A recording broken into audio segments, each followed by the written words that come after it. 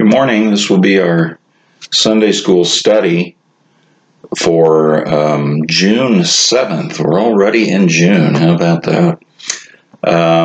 We're going to Revelation 10 today. First three verses there read, "And I saw another mighty angel come down from heaven, clothed with a cloud, and a rainbow was upon his head, and his face was as it were the sun, and his feet as pillars of fire, and he had in his hand a little book open, and he set his right foot upon the sea and his left foot on the earth, and cried with a loud voice, as when a lion roareth. And when he had cried, 7 thunders uttered their voices." The writer of the quarterly material pointed out that the description of this angel is similar to the description given of Christ in chapter 1 of Revelation. Since he clearly is not Christ, this angel is clearly not Christ, why is his appearance similar? Well, the answer is found in what certain things symbolize. We're told, for one thing, the angel is clothed with a cloud. Of Christ, we are told in Revelation 1:7, "Behold, he cometh with clouds, and every eye shall see him, and they also which pierced him, and all kindreds of the earth shall wail because of him. Even so, amen." To the first century Jewish person, cloud imagery spoke of judgment, and specifically of heavenly judgment. In Psalm 18:11, we read of the Lord, "He made darkness his secret place, his pavilion round about him were dark waters and thick clouds of the sky." David's song in 2 Samuel 22 is nearly identical to much of what we find in Psalm 18. Now in Psalm 97:2 we read, "Clouds and darkness are round about him, righteousness and judgment are the habitation of his throne." So the association of clouds with judgment helps us to understand something we find also in Matthew 26. There, the Sanhedrin was out to find Jesus guilty of something. They were wrongly sitting in judgment on him. And we read, starting in verse 63, "But Jesus held his peace. And the high priest answered and said unto him, I adjure thee by the living God, that thou tell us whether thou be the Christ, the Son of God. Jesus saith unto him, Thou hast said, Nevertheless I say unto you, hereafter shall ye see the Son of Man sitting on the right hand of power, and coming in the clouds of heaven." While Jesus was being tried and judged unjustly by these men, basically what he told them was that he would one day bring righteous judgment. What upset the high priest so much was Christ's simple statement, and using the imagery of clouds and sitting at the right hand. Christ used this imagery that spoke of him having heavenly authority to bring judgment, when obviously the Sanhedrin had no authority to judge him. So now, with these things in mind, getting back to Revelation 10, we can understand that this mighty angel is coming to announce more heavenly judgment. His feet are said to be like pillars of fire, and fire is also used to speak of judgment and of purging or purifying. So it's clear that what this angel announces has the authority of heaven. The fact that this angel stands with one foot on the ground and the other in the sea is sometimes understood to imply that this message is for all the world, not just one country or one continent.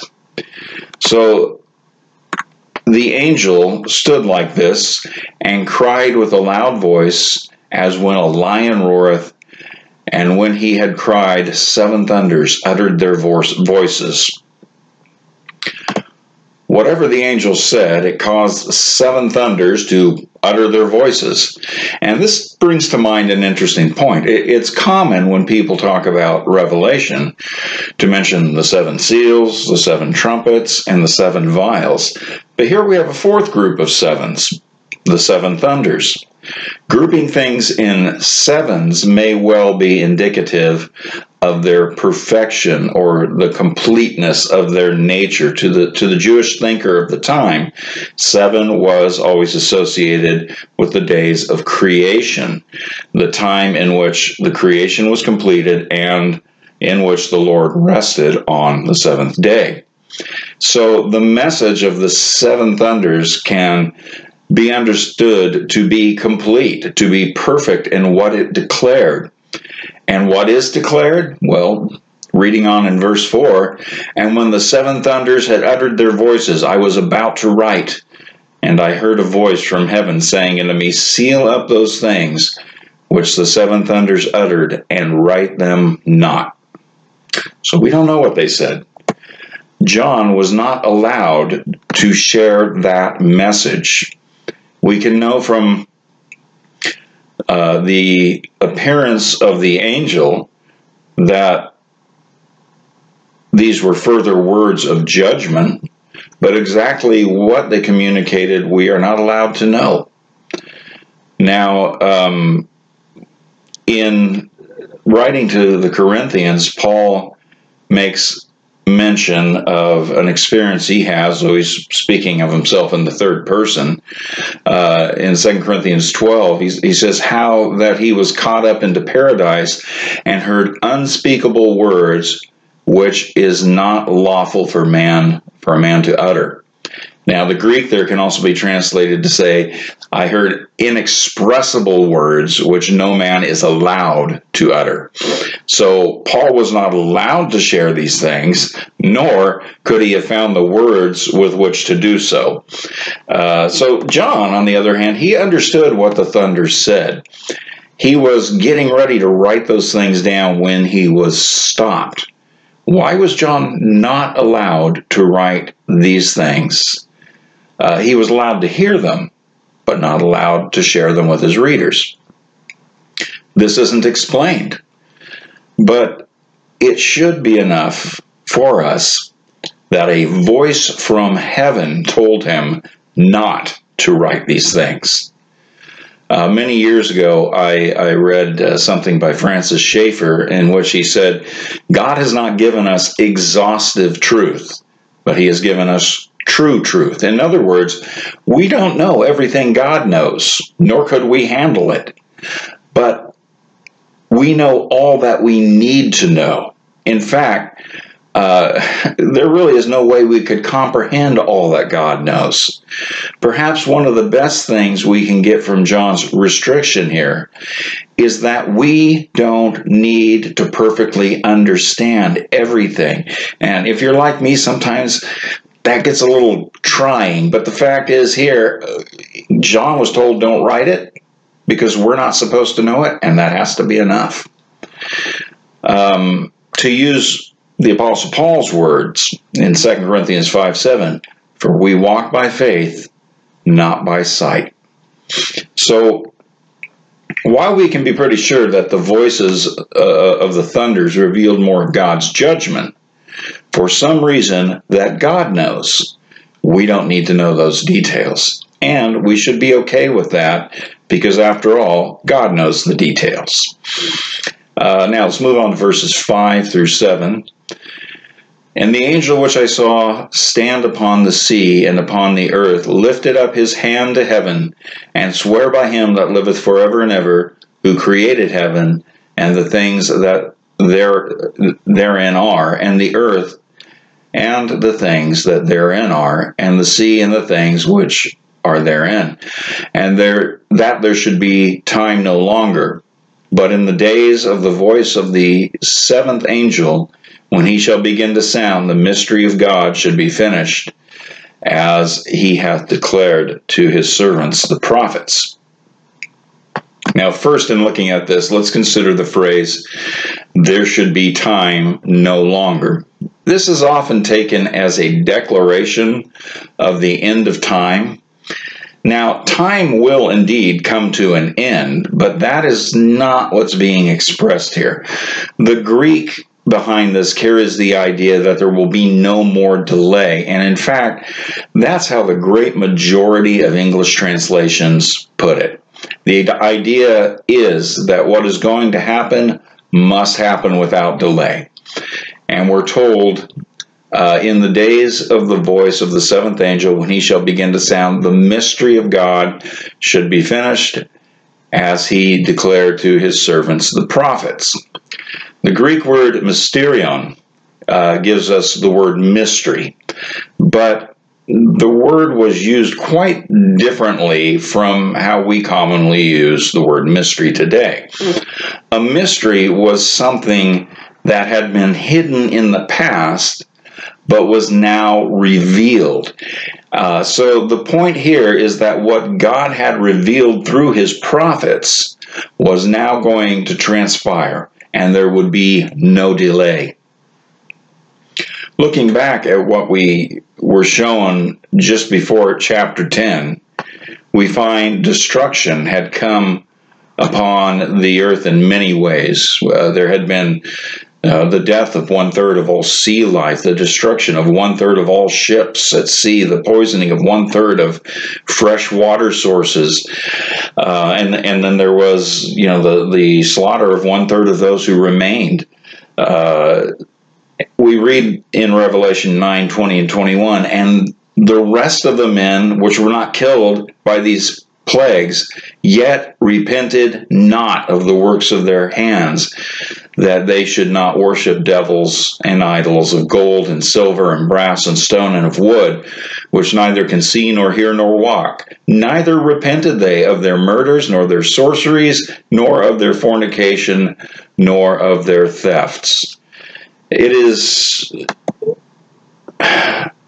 right after this, that the angel says there will be no delay in God's prophecies coming to pass. So let's look then at Revelation 10, verses 8 through 11. And the voice which I heard from heaven spake unto me again, and said, Go and take the little book which is open in the hand of the angel which standeth upon the sea and upon the earth. And I went unto the angel, and said unto him, Give me the little book. And he said unto me, Take it, and eat it up. And it shall make thy belly bitter, but it shall be in thy mouth sweet as honey. And I took the little book out of the angel's hand, and ate it up. And it was in my mouth sweet as honey. And as soon as I had eaten it, my belly was bitter. And he said unto me, Thou must prophesy again before many peoples and nations and tongues and kings. It's interesting, John wasn't allowed to read the book that the angel had. Instead, he was told to eat it. Since John is told, he must prophesy some more. It's quite possible that the little book had to do with those things John would have to say. It was God's message, and as such, it was sweet, it was pleasant, but it would be a message of bitterness for all those who reject Christ.